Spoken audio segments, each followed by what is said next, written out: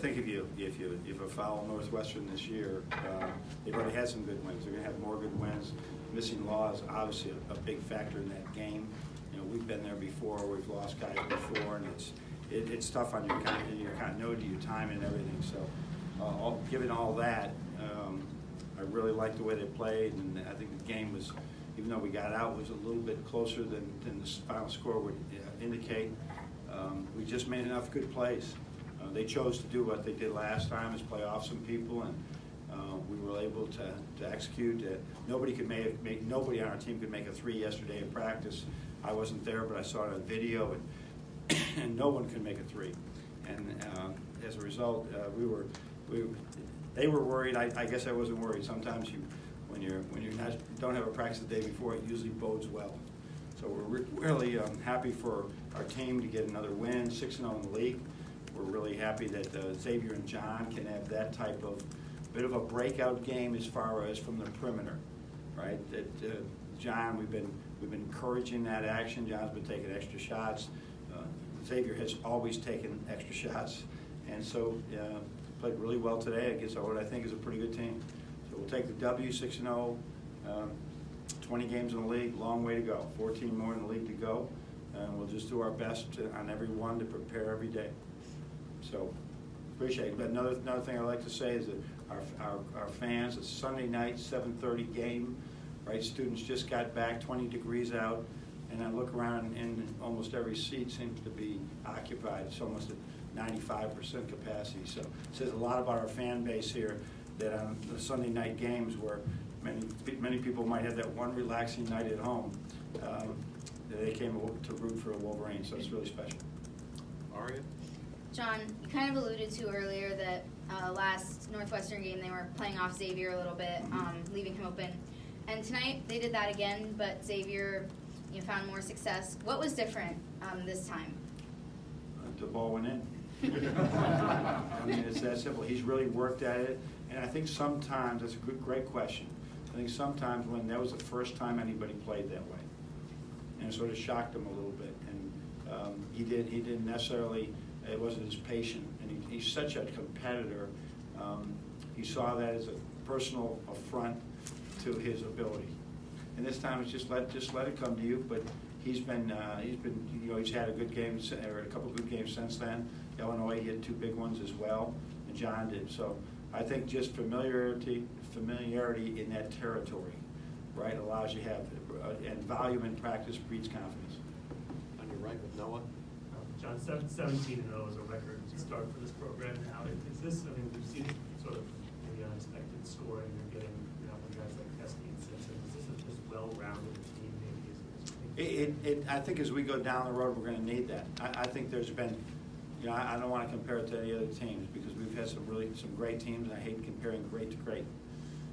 But I do say that this team has a capacity. If we get that out of those two, right? I wouldn't like to guard that. And plus they're also two premier defenders, so that's a really good mix when you have that type of. They're keying on Jordan, they're keying on Charles, right? They're loading up on Iggy.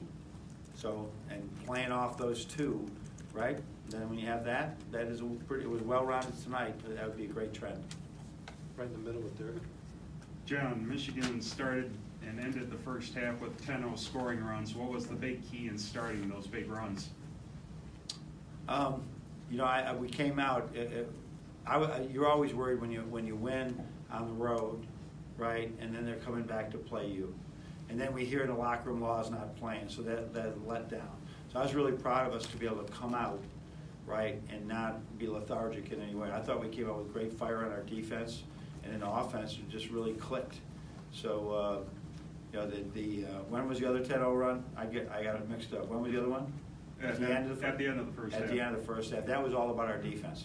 First half they missed some shot. First 10. Second half was all about defense.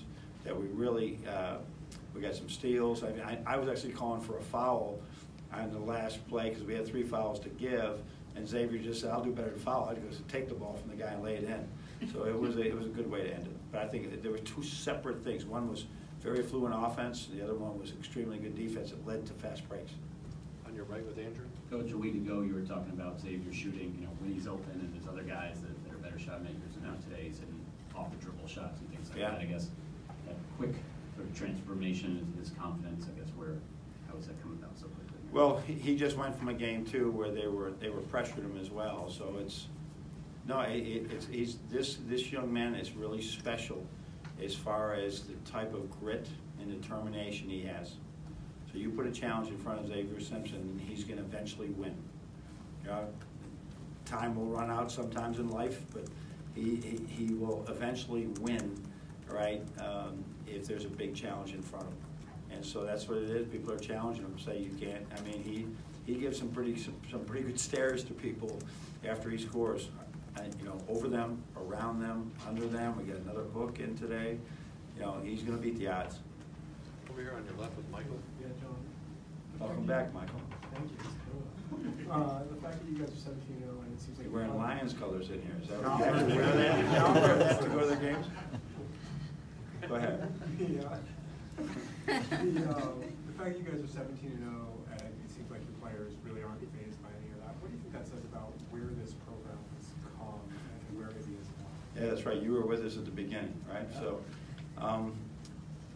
a positive culture just it breeds itself, and I think that's what with the impact that Charles Matthews has had on this program to just play defense. And Xavier coming in here and just saying, I'm going to find my way in the court. I'm going to play defense. The impact he has on the young guys, that they look around and all the veterans are shooting before and after practice. They're early. They leave late. It's just, I think people knows there's one proven formula for improvement. Now, how fast you do it could be differential, but there's one proven formula. It's hard work, and that's what our kids do with limited distractions, right? Kids don't miss class. We're not running them. We don't have issues in practice, and they're still young kids. But at the same time, that's been a big thing too. When you don't have a lot of distractions, you're really allowed to coach and teach. Stay here with Mojo. John, I know you don't like to buy into the hype and keep your players one game at a time, but can you step back, look at 17-0, look at 31-1 over the last year or whatever. Can you step back and do you ever talk about that with your team or appreciate it yourself? We just put the record on after every game. It was 1-0 and it's 2-0 in the league now. 6-0. I put 6-0 up before I put 17-0 on. I think that's really indicative of who you may be, or hopefully who you may be. No, it's just not we're such a day-to-day team, and I'm a day-to-day coach, and it's all right. I mean, this is a game like this. We know this would be. They're just so good with what they run. They run pro sets. They show you one thing, they do another thing, and they're really good defensively. They were leading the country, I think, in not giving up threes. So, Bob, I'd like everybody would like to have him make some great statement about being 17-0. It's just another game. It's another game, and we got another one coming up Saturday in Wisconsin. On your right with Zach. John, you called this team low maintenance before. You talked about they go day to day. When did that become apparent that this was that kind of team? I think that's the way our teams have been for the last couple of years. Right? It really have been. There's been not many issues at all. And you go back, I think when we won that championship in 11, the regular season championship, I think it was in 11 or 12. That was a team that was low maintenance too, to a degree. And then when we all of a sudden we started really taking off, and that's how you build the programs. That's where the coaches they're player led because of the leadership at the top, but they didn't come in as leaders. They learned from the other upperclassmen. Back left with Charles. We know what kind of explosive offensive players Edie and Jordan are. Yep. We've seen what they can do. To get 18 points out of those two and score 80, talk about what that means to you. Well, I mean, it is, first of all, for us right now, it's tough to try and dial up guys, and the game's just got to come to it. But people are playing us differently. Like, I wouldn't like it. I mean, past today, they loaded up on Iggy, right? They loaded up on Charles. So what we got to do in those situations, we got to find other people, and because there's open people. If you have 4 or 5 people sort of clogging the middle on Iggy, then you're going to have to go elsewhere, or he's going to have to make some great shots, which he made today.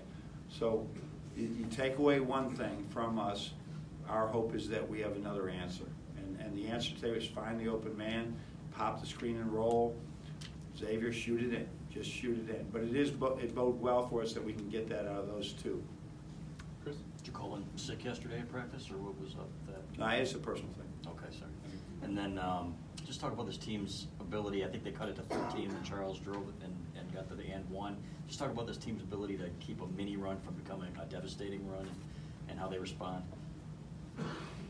Repeat the question one more time. Yeah, how they are able to keep a mini run from becoming a it's devastating happened several times, but I think it's so indicative of the game today. A three, turnover, and they're going the other way, and a 10-point lead can become or 20-point lead can become 13 like that. And even if you get good shots, it can become like that. And so, if you have good defense and you learn from those mistakes, and we made some mistakes, and don't do it again, eventually they'll miss, and you'll be able to go out and make them. And then obviously Xavier made all those plays. I mean, that was where all our scoring was. And then Jordan scored a little bit at the end, but that's where all our scoring was straight out with Xavier. And back left with Brendan. John, it doesn't seem like these guys care who's the leading scorer, or who's this, or who's that. I wonder from your past experience, how delicate of a dynamic is that to maintain as the season goes on? That's what we have to manage all the time, because it's not them. It's the normal expectations. If any of you have children, how many times did your children played a baseball game or a basketball game, and you said, how many assists did you have? How many charges did you take? Is your first question. And that's what people ask, how many points did you get? Yeah, I know you won, but how many points did you get? And they just got to handle that and just understand that their day is another day, and it's all about winning the game. That's all it's about. That's our highlight. We talked about that before the game. A lot of people are going to have highlights, film and for each game. They're going to watch it. It's not our highlight is we're trying to breed this thing. Our highlight is to win. Find a way to win. That's the highlight. In the long run, all those dunks will go away. You want to play on a winning team. You want to play on a championship team, which is what we're after. Right down here with John. Talk about Xavier's grit. He had a couple of not close misses from deep early. In that moment, does he need somebody to say, just keep going, or does he do it? You know what, the one that was called back, that went right, that one right there, I was about to just say, settle down now. You're going to shoot it when you go back in, just settle down. And then I saw that one go in, and I said, no, he's okay. He's okay. And so, the whole idea is you want to get a point per possession. So he was better than that today, obviously. But he goes 1 for 3 all the time. We're going to take that, right? We're going to take that. And so, because you can do so, you get so many other people. And so, but him going 5 for 10, now that's more than a point of possession there for sure. So that's 1.5 or 2. That's 3. Never mind. Coach, I think that's going to do it. Okay, thanks everybody. Thank you. Thank you.